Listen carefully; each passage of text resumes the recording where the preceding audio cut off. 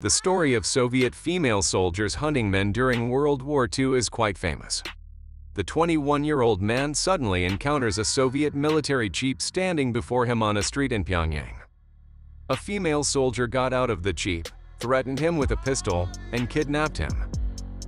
He moved somewhere blindfolded, and there, 5 Soviet female soldiers took turns fulfilling their lust for the young man. The female soldiers, taller than the young Korean, continued doing this for 4 days.